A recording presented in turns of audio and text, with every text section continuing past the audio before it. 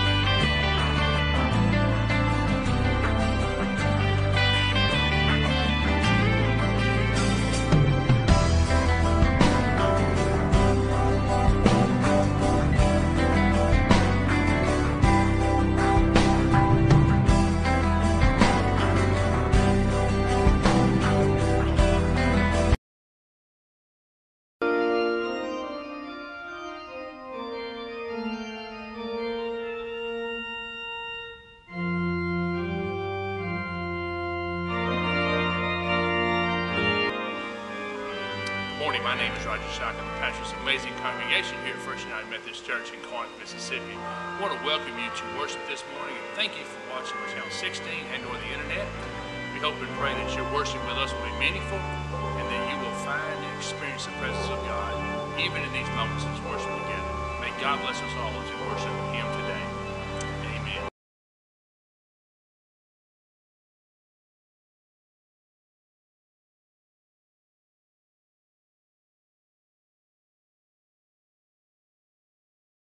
Roger Shock of the pastor's amazing congregation, and we welcome each of you to worship this morning. It's always good to be in this place to worship our God. Let me refer you to the bulletin for just a few moments for a couple of announcements. One is there's a very important announcement about the nursery volunteer needs, and particularly on Wednesday nights between 5:30 and 6:30, we're needing a volunteer or two to help sit in the nursery and to take care of some of our children whose parents are participating in the Logos dinner time. So primarily from 5:30 to 6:30. And so if you're interested in that or available or feel the need, the call to do that, please let Haley know that. You can see her email address and her phone number is put in the bulletin. But we're setting up a rotating volunteer system for the nursery along with pursuing a staff person in that position. So just know that that's the case.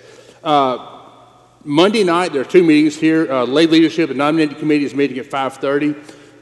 We will meet upstairs in our regular, in the conference room, if you will. And the chapel committee is meeting at 5:15, and they'll meet in the chapel tomorrow night. Important meetings for both of those. Today in our worship, we begin the stewardship process. And so we're doing that a little different this year. And so each week for the next 4 weeks, we'll have a stewardship speaker. And so this morning, you see printing in your bulletin, Amanda Smith is going to spend just a few moments talking about stewardship and talking about our congregation. And so just know that when she comes up, that is Amanda. And we're so pleased that she will be sharing this morning a little bit about stewardship with us. I also have a note from Dr. Sweat that on Tuesday the 22nd, 11 to 1 at the Mississippi State Extension Center in Corinth, there'll be a type 2 diabetes program. I think that's free, but you do have to register so they'll have enough snacks and lunch or whatever provided for folks. If you're interested in that, please let Dr. Sweat know, and he can get you registered for that program, but that's a really important program and opportunity for our community. Apparently, on Wednesday, I made the statement that Jesus would come back before Ole Miss beat Alabama in Tuscaloosa. So I want you to know that Jesus was in Tuscaloosa last night, and he is here with us today in worship. So he's come back apparently, and so he's sitting amongst us somewhere. We just got to figure who it is. But Jesus is apparently here because Ole Miss won the football game last night. So I wanted to go on record since I made that statement the other day. And I think I noticed that Spencer has something on his shirt. It says Jesus. No, that's Ole Miss. It's on his shirt right now. Who would have thunk it? Who would have thunk it? Hopefully our folks from Ole Miss, from Tuscaloosa made it back last night. And what an interesting football weekend. My good friends, our worship of God is bigger than football. And this morning, we have the pleasure and the privilege of worshiping the living God. Let's prepare ourselves to do so, shall we?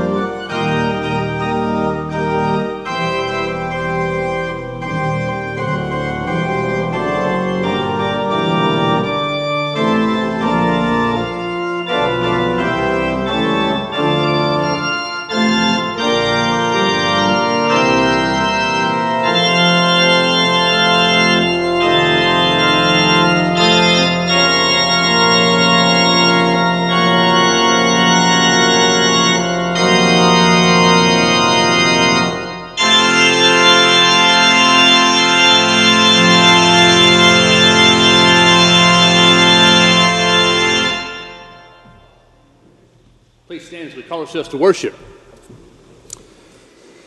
Let us come together, all who know and love the living Lord.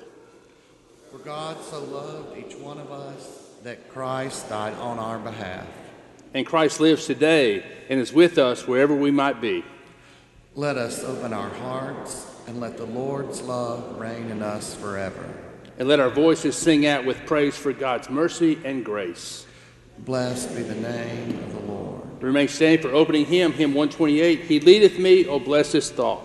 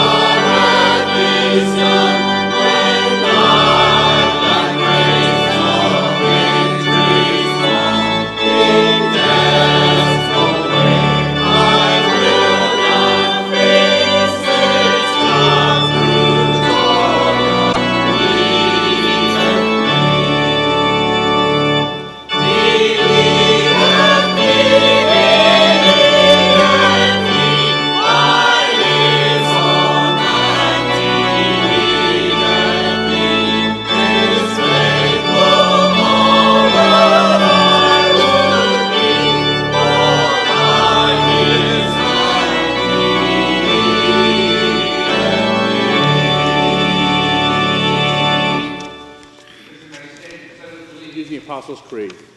I believe in God the Father Almighty, maker of heaven and earth, and in Jesus Christ, his only Son, our Lord, who was conceived by the Holy Spirit, born of the Virgin Mary, suffered under Pontius Pilate, was crucified, dead, and buried.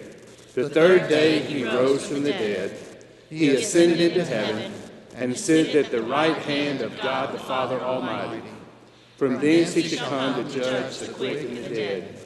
I believe in the Holy Spirit, the Holy Catholic Church, the communion of saints, the forgiveness of sins, the resurrection of the body, and the life everlasting. Glory be to the Father,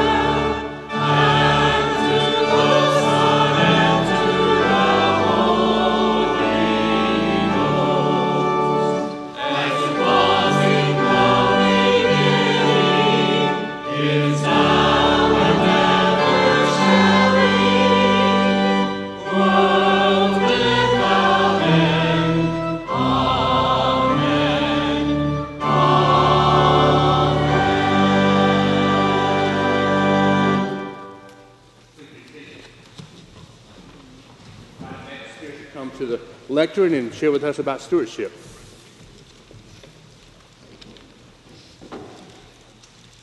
Good morning. Good morning. I was asked to speak about what sets our church apart, what makes us different from other congregations. And the first thing I thought of was that we are a welcoming people. When Quentin and I first came to Corinth, we had the plan in our mind to visit 4 or 5 churches and see what was going on in Corinth, but that didn't happen because the first Sunday we came here, we were made to feel so welcome and invited to be a part of this family, we never went anywhere else. We came and went to choir practice and got involved, and the rest is history, and we have never even considered going anywhere else. And that is because our church is a family.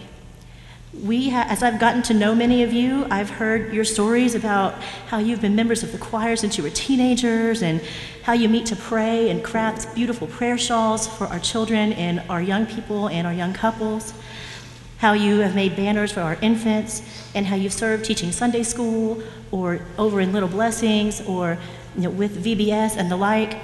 And I've seen the outpouring of love that you show when as a congregation, when others of our family are grieving or celebrating, struggling or excelling. And I've also experienced the fellowship and accountability provided in the Bible study that we have here. To be part of First United Methodist Church is to be part of a family.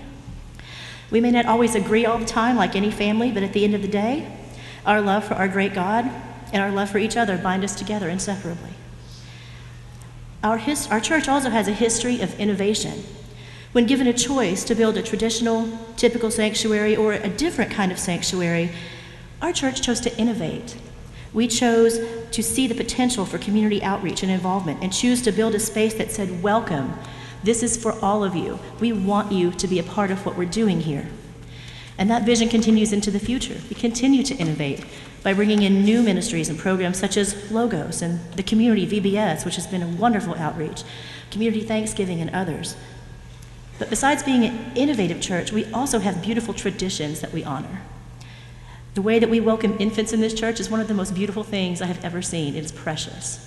We show our love to them, and I've had the privilege of attending a bees swarm or 2, and I have to say I've never seen anything like that. That is such a unique ministry. It's a beautiful, active, vibrant ministry. Please keep doing what you're doing. It makes a big difference. Advent and Christmas here at First United Methodist are incredible. When we were here for our first Christmas this past year, we kind of wondered what it was going to be like since we'd never been here before for Christmas. And it was just so special, from the hanging of the green and the Christmas caroling and everything that we do to make it known here in our community that the light of the world has come. All of these things set First United Methodist apart, but what truly makes us special is you. All of these things wouldn't be possible without each one of you. Your love for Christ, your love for each other, and your love for our community make this church what it is. Our congregation is full of gifted, talented, and able people who all have a part in God's plan. Where is He calling you to serve? Many of you have partnered with us in Logos, and I have so much enjoyed getting to know you as a part of that. But there are so many other ministries in the church that need some work and need some help. Please consider speaking to someone in the office. If you have a gift that you'd like to share, we can find a place. There's definitely something to be done. What has He given you that you can use to serve Him? Being a part of First United Methodist for this past year has been a wonderful experience. It's being part of something amazing, a living and active body of Christ. I'm truly blessed to count myself among a part of a church family that honors its traditions while looking mindfully to the future. Thank you. Thank you, Amanda. Invite the children to come forward with the children's message.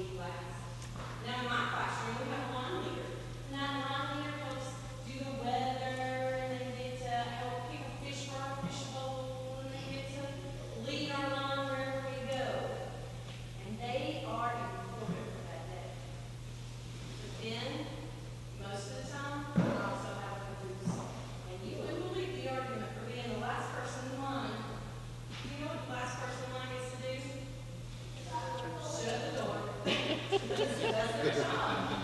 so when Jesus said, the first to be would be the last to be, you must be a servant to all. The disciples didn't really understand what he's talking about. If you want to be first in the kingdom of God, you've got to serve. You've got to listen to God telling you what he wants you to do. Sometimes it's to leave the line or shut the door. And sometimes it's to close the door and to be that person who helps with everybody in the line. Jesus also took a little child, just like one of you, and he put them in the middle of the disciples and wrapped his arm around them. He said, whoever welcomes a little child just like this welcomes me. And if you welcome me, you welcome the one who sent me. Now, who sent Jesus to us? God. That's exactly right. So when we welcome Jesus, when we teach others, when we serve God, we are welcoming God into our lives, into our congregation. You guys help show us Jesus every time you come up here and share what you know about Jesus. You help lead us by your example. It's a pretty big job. What people is you, right? All right. God wants all of us to know we are his children. We're just like you. We depend on our mommies and daddies to hold our hands and to lead us through. That's why we call God our Father. He leads us in this world. You just have to listen to him. Okay? Sometimes we have to be first, sometimes we have to be last. But the last of these and those who serve are really close. Let's pray. Dear Lord, thank you that you give us these beautiful children to be examples of your love. And we pray that we can welcome them and all children in your name to be a family of God. In Jesus' name I pray. Amen. Good morning. Boom, good job. Good morning. Good morning. Good morning. Good morning. You like your little dog? Hang on. What's your dog? Be pretty.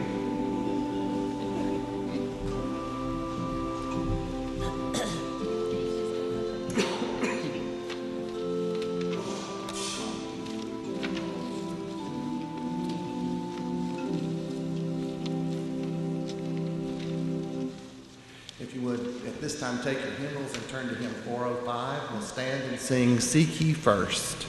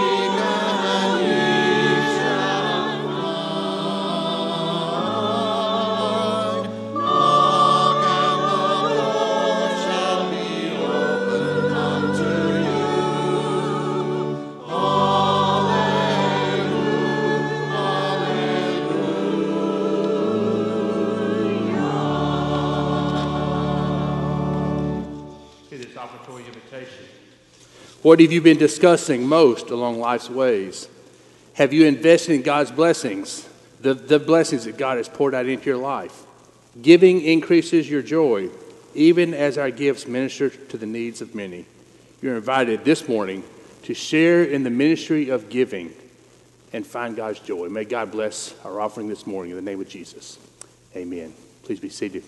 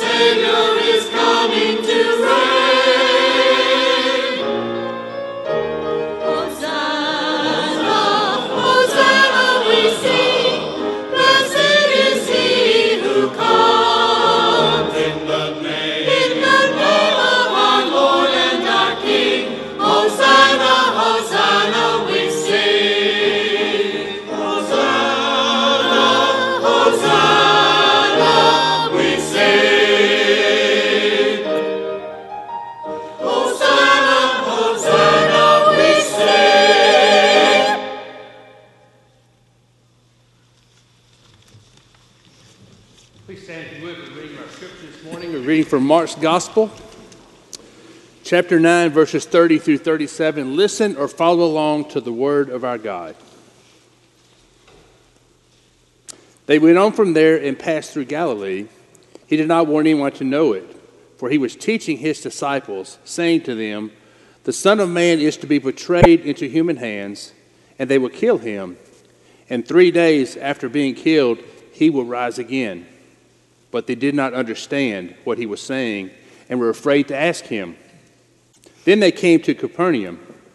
And when he was in the house, he asked them, "What were you arguing about on the way?" But they were silent.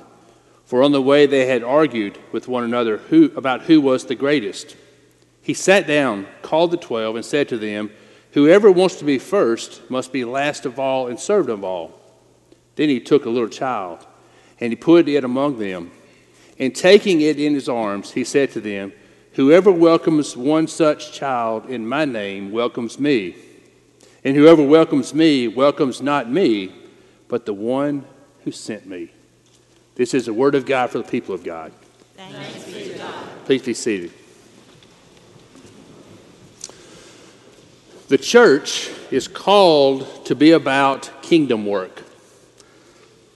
But what is kingdom work? What really is kingdom work? What does it look like? Kingdom work in my mind, and as I think about it, I ask that question to myself and as of the church today, kingdom work seems so big and so overwhelming and so far out there and so far in the future that one day maybe the church will get to that. That's what I keep thinking about. What is kingdom work? But today's text out of Mark's Gospel, it might give us a little bit of a clue about what kingdom work looks like as we look at maybe some of what Christ's expectation of his followers are and maybe a little bit about what maybe kingdom work looks like if we look at our text today closely. In our text today, Jesus is traveling along with his disciples, teaching them for the second time about the scriptures, and he's teaching them that the Son of Man will be betrayed, will be handed over to humanity, and betrayed. He will be killed, and then he will rise again. He's teaching that to his disciples, his closest followers, those who are hanging on every word that he speaks. He's teaching them those words.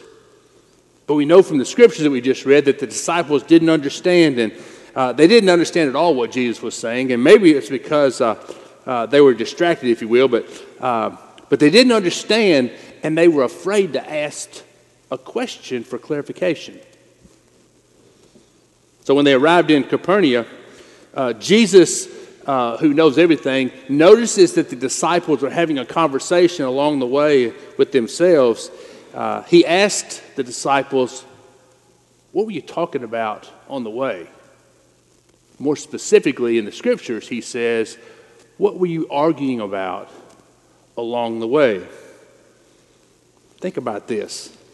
Jesus is teaching his closest followers, those that like I said, were hanging on every word, teaching about his betrayal and about him being killed and about him coming back to life.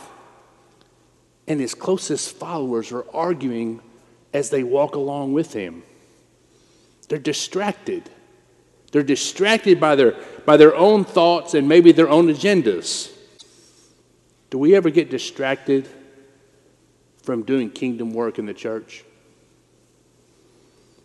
Do we ever miss the message of the Lord because we're distracted by our own thoughts and by our own agendas? When Jesus asked them what they were arguing about, the disciples just stood there in silence. They were speechless. They had no response to Jesus' question, maybe because they hoped that Jesus didn't know what they were talking about. Maybe they were speechless because they realized how selfish their argument was. Mark's gospel tells us that the disciples were arguing about who among them is the greatest. What a great question. A question that we ask ourselves that all the time, because you like me or me like you, when I look into the mirror, I see the greatest. And most of us are thinking the same thing. You're looking at yourself thinking, well, I'm the greatest. That's the great question. Who is the greatest among us? You know, maybe the disciples were arguing about this, who is the greatest among them, because they were coming from the agenda of, okay, which one of us is going to be in charge when this Jesus guy is taken out? Maybe they were thinking about this, who's the greatest among us, and having this conversation because they were thinking about, okay, which one of us are others going to follow after Jesus is gone? And Jesus, knowing all things, he gets to the heart of the matter with his disciples, and he sits them down, he calls them together, and he begins to continue to teach them. Whoever wants to be first must be last of all and servant of all. Do you realize that even in Jesus' day, the kingdom of God looked very different than everyday society? Even in Jesus' day. Even then, the power and the leadership was played out within this structure of whoever is first or whoever's in charge is the most important, just like it is today. The first should be last and servant of all. That's that kingdom of God, transformation of the world that Jesus is talking about. Jesus transformed that thought of being first and the strongest and the one who is in charge by saying to his disciples, whoever wants to be first must be last and servant of all. Today's world, servants are not very important, or at least they're not viewed as very important. Now, they're important because they do things for us. But in the pecking order of importance, they play a support role for those of us who are important. They're viewed as this lower position in the pecking order of life. And Jesus says, the greatest among you must be the servant. So I wonder, who is great among us? Who is the servant among us in this church? Who's the one who does the dirty work? Who's the one who does the non-glamorous work in this church? Who's the one who does the behind-the-scenes work in this church? I like what Katie said a minute ago. Who's the one at the back of the line who closes the door after everybody's gone? Hadn't thought of it that way. Who's at the back of the line in this church? Jesus would say that person or those people are the greatest among us. And just to put an exclamation point on the who's the greatest issue, Jesus continued his teaching, and he takes a little child and he puts it in the midst of these 12. And I can only imagine that the disciples are sitting around doing what disciples do, sitting in their assigned seats like we do oftentimes in committee meetings. And there's this little child just standing there. And I suspect they let this child stand there for a while. And they're just looking at Jesus going, okay, get to the point, Jesus. Why is this little child standing in front of us? And then Jesus probably motions the child to come over, and he takes that child and he holds him in his arms. And he says to his disciples, whoever welcomes one such child in my name welcomes me. And whoever welcomes me welcomes not me, but the one who sent me. It's been said that to welcome a child is to extend the simplest act to an individual that society dismisses as just a cute gesture. A cute gesture to a child that is really kind of insignificant in the world. Someone who lacks any accomplishment, somebody who lacks any greatness, somebody who lacks any status.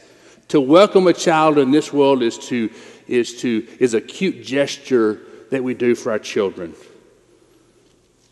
But to welcome a child in Jesus' day was counterculture. That was a big deal.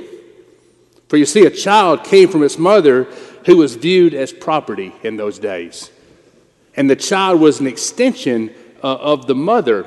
And a woman had very little value other than property. They had very little worth in Jesus' day. And this child, all children, were an extension of their mother. And they were viewed as not very valuable, not very worthy. So to welcome a child was not to be viewed as a powerful thing or an action that leads anyone to greatness in society. Today is somewhat similar. To serve a child, to teach a child, to be a teacher, to be a child care worker is paid much less than many, many, many other jobs in our society. Because it's not viewed as a great, powerful position. And yet, teachers and you child care workers shape and mold a child. Today's world, we love our children, but children aren't invited into the boardroom. We love our children, but they're not invited into the decision process of making decisions about life. They aren't respected in ways that lead us to listen to a child in regards to how or what we do things, or we do things in the world. We adults rely upon our own power. We rely upon our own agendas. We rely upon our own greatness over and above a child. When push comes to shove, a little child is more often lost in the issues of business decisions and powerful adult agendas. And yet Jesus very intentionally held a little child in the middle of his closest followers and told them that the greatest among them was the one who welcomed a child. Could it be that among lots of the activities for children and the ministry to children is maybe one of the most significant things that happen in the building up of the kingdom of God in this world? Could it be that those who serve little children are actually greater than those who sit in the rooms and discuss the ministries of little children? The difficult place that we find ourselves today is that many of us, including myself, have found ourselves distracted by the agendas of budgets, finances, and what we like and don't like regarding the ministries of children within our congregation. Within this ministry we call Little Blessings. And in our distractions, could it be that we have failed to see the kingdom of God, the work of the kingdom of God that is happening, as some servants, as some child care workers, some child care givers have done this amazing task of welcoming little children on a daily basis?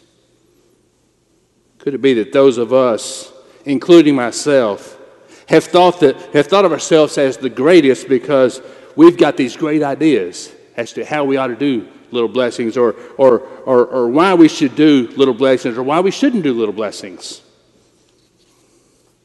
Could it be that one of the best things that this church does in regards to welcoming Christ on a daily basis is found in that everyday reality when children are welcomed in the name of faith on our behalf as a congregation?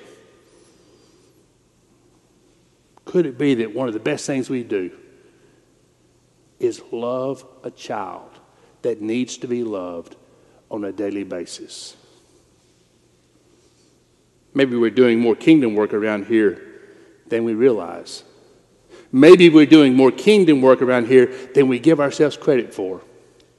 Maybe we're doing kingdom work in spite of ourselves. Maybe kingdom work is happening and the amazing presence of God is being experienced every day in this sacred place that we call the church. Jesus once held a little child and said to his followers, "Whoever welcomes a little child in my name welcomes me, and whoever welcomes me welcomes the one who sent me."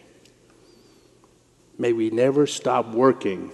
May we never stop doing whatever it takes to welcome any and all little children that come our way, that the kingdom of God might be experienced in us and through us in the world.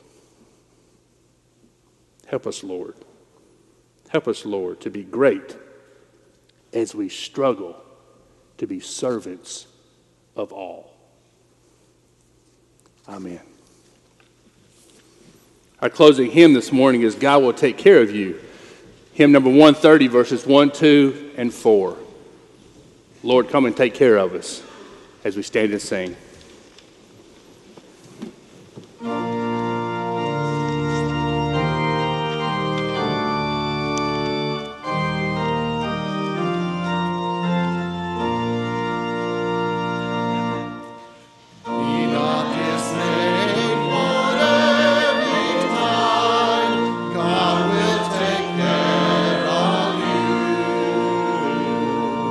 Beneath his wings of love.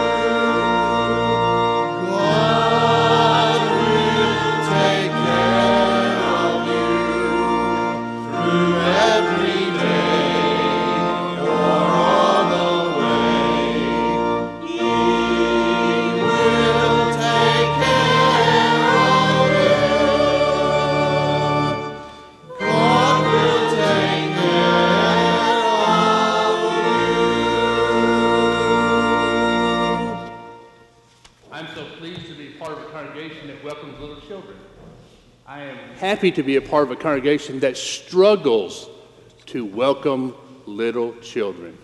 For if we weren't living the struggle, we would be a dead church. But because we're in the struggle, to be the church and to be a faithful church and to do whatever it is God wants us to do, we are on the right track. And every day, more life is being pumped into this place because our God is helping us and our God is with us. That's exciting for a pastor. So the struggle is not the problem. I'd be more upset and more disturbed if we didn't have the struggle. But we are struggling to be God's people. And there's hope when that's the case. So thank you. Before the benediction, there is an orange purse that someone left in the Northex that somebody probably needs to go home. I'm sure the ushers have taken all your money, but it's okay. But your purse is in the back, so they and Thad is the one who had it, so blame him. But but please take your stuff, and then the last one here, whoever is the greatest, lock the doors when we all go. Okay? Would somebody do that? Whoever that is. So today, Ken, because I know you lock the doors more often than not, today there'll be like 47 people going, would y'all just leave so we can lock the doors? My friends, would you receive this benediction? Now may the grace of our Lord and Savior Jesus Christ, the love of God, and the fellowship and community of the Holy Spirit abide with each of you now and forever. Amen.